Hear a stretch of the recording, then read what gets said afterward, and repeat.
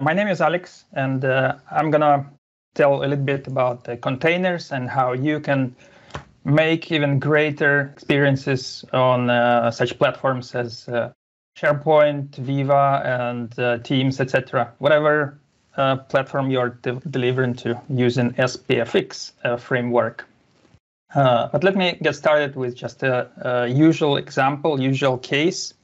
For example, I'm asked to join in some project and to fix some bug or improve some features. So what I usually do, I'm cloning a project like this. Then I'm going inside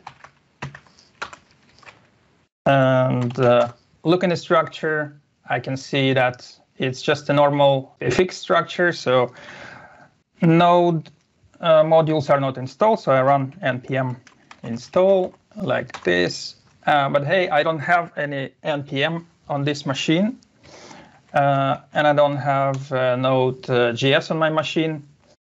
The reason why I don't have it, there are a few reasons. First, I pursue consistency. So whatever version we used for production, for building and shipping production, I want to have the very same version for every developer in a team. And that means if I work for many different projects, I need to have a different versions. I need to use different versions on my laptop. And of course, you can solve it with such a tool as NVM. But I'm involved in many other projects, not just Node.js and SPFx. I work with Python and Terraform and PnP PowerShell. So I don't want to just have a niche solution for this consistency. I want to have a generic solution that I can use for any technology that I work with. Second part is clarity. It means that I don't want to always keep in mind what dependencies are I already installed on this laptop and what dependencies are not installed. I have pretty few laptops, believe me, and I work with pretty few projects at the same time. So I don't want to always keep this picture in mind. I want to focus on some more exciting things. And the last but not least is a security aspect.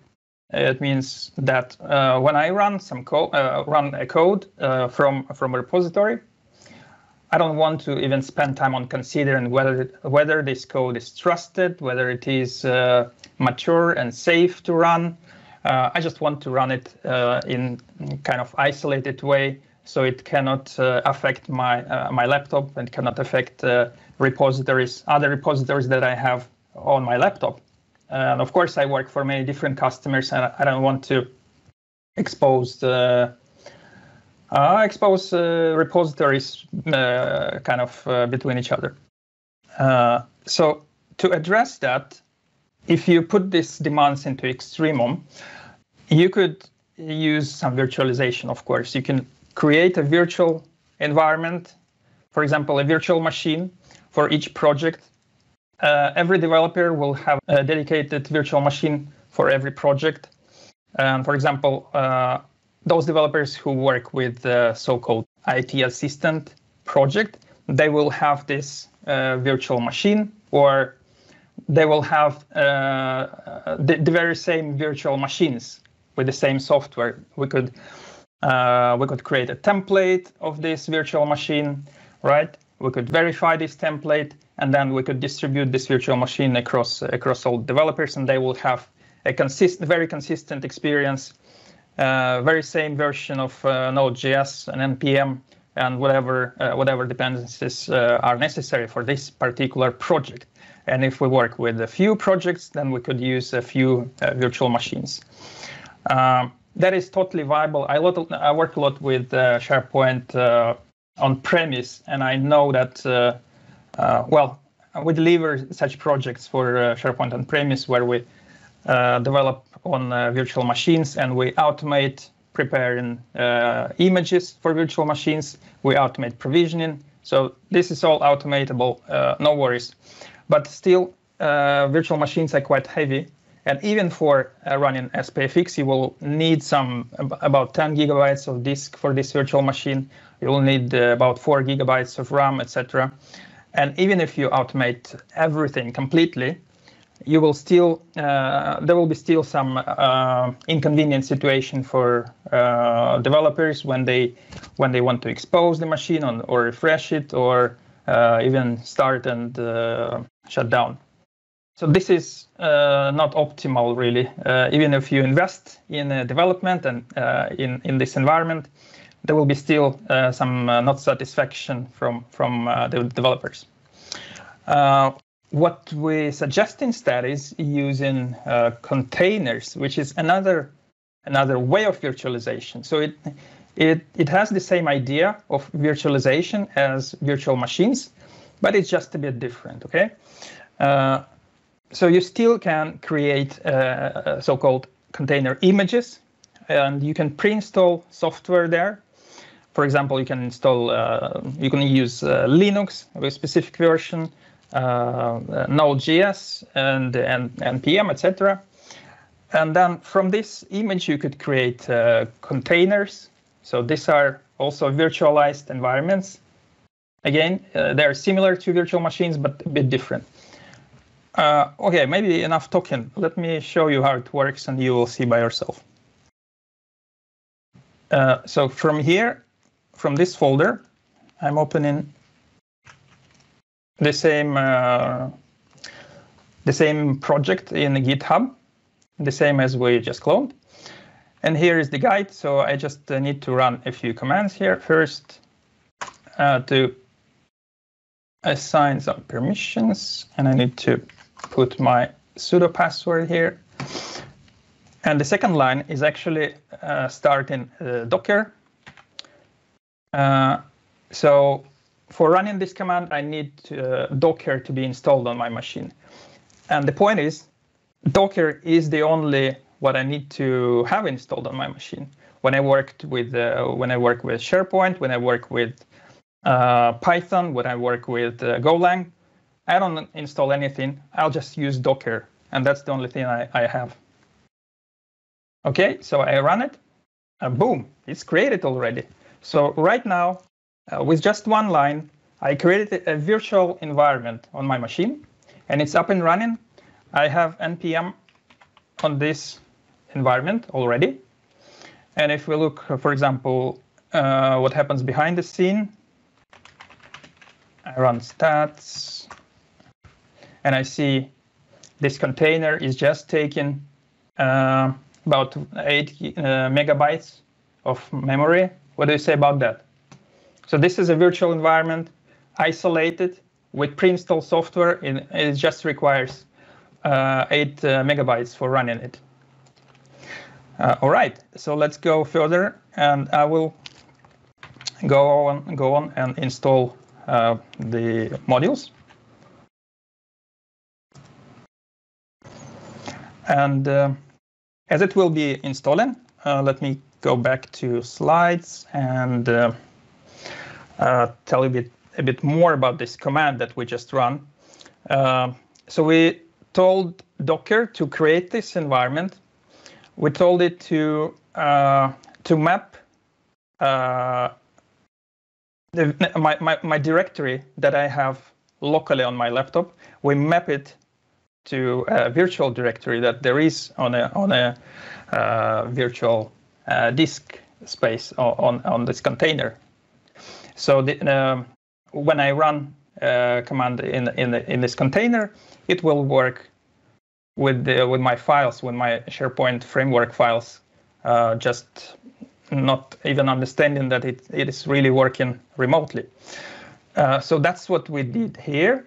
And then we say we need to expose 2 ports, which we need for Chrome or a browser to work with.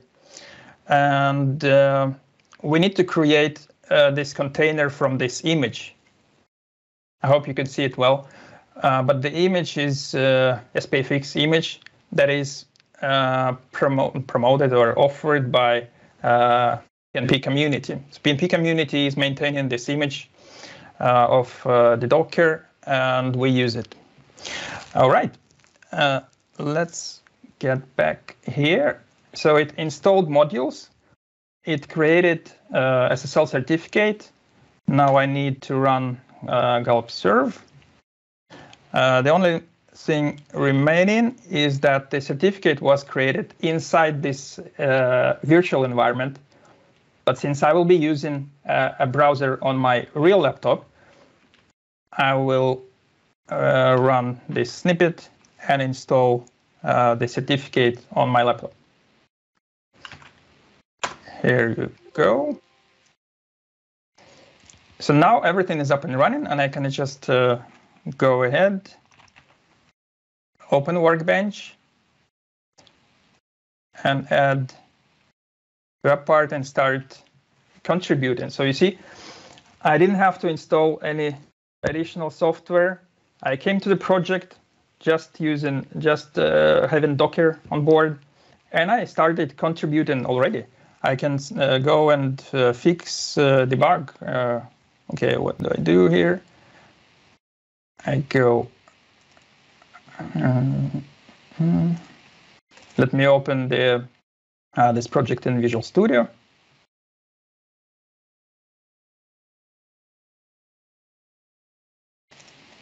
Like this. And for example, I want to change some parameter here. Like I want this password that is generated by this web part. I want it twice longer. That's what I was told by my project manager. Leave update is working, and or maybe not working. Let's refresh it. Yeah, now we have it twice longer. So that is it. That was easy, but you may think, well, yeah, I'm a SharePoint developer. I'm already demanded. Why should I spend time on learning this Docker fancy things? And maybe you're right. Maybe you don't have to. If someone prepares the project for running, for example, in CodeSpace, which is a fancy technology, a fancy feature of GitHub. Here, this is another example. You can just use, you can run this container somewhere in the cloud. Before we do that, let me close this container that I run. So I just type exit, and now we don't have any containers running at all. You see, it was easy. Create it like this, and then when you exit, it's just removed. It's disposable and very lightweight. You don't need to wait until it starts and shut down. All right, so this project is prepared for CodeSpaces, and I go like this. I start the CodeSpace. This is a container that will be running in a GitHub data center. So from this, I want to connect to Visual Studio. Open in Visual Studio Code. Great.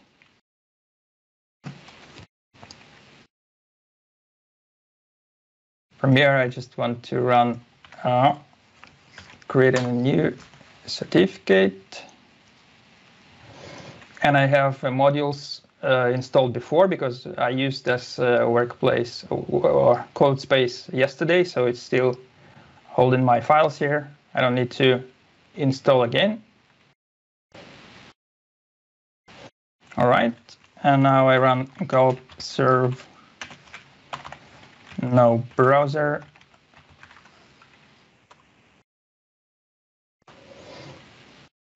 And let's check that we don't have any containers running on my laptop, so I don't have to install any Docker or anything on my laptop to be able to develop in this solution. So I just go with Visual Studio and say, okay, GitHub, run this container for me. And then it's just running. Now it's running, and I need to run the same snippet for handling certificates on my browser. And we should be good to go. Let's try it out. here you go. You see, that's the future. So I don't have anything more to present right now. And I will appreciate all the questions if you put them in the chat. I will be glad to answer them. Back to you, Patrick. Great work. Thank you, Alex, for that. Really exciting to see more and more use of Docker and these containers across the different PnP solutions and across the different methods of doing development. Really cool stuff. I need something that I could personally learn a lot more about. So it's exciting to see these demos come in and really motivates me to learn more.